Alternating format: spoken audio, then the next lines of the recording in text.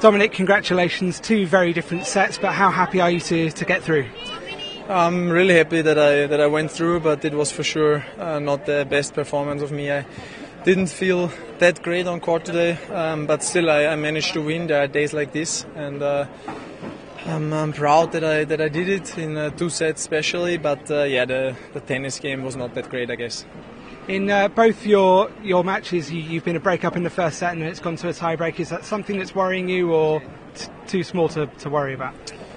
No, it's not really worrying me. I mean, I had twice I was today I was serving for the set. Yesterday I also break up. I shouldn't let it slip through my fingers, of course, but it happens. Were medium performances both in general, and but the main thing is that I won and that there's still some room to improve. Through to the quarterfinals again, you've got either Tsitsipas or Ramos. Have you a preference?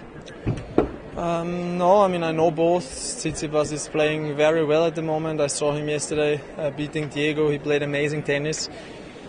And Albert is a Spanish clay court specialist, so either way it's going to be a fun and great game. Thanks, Dominic.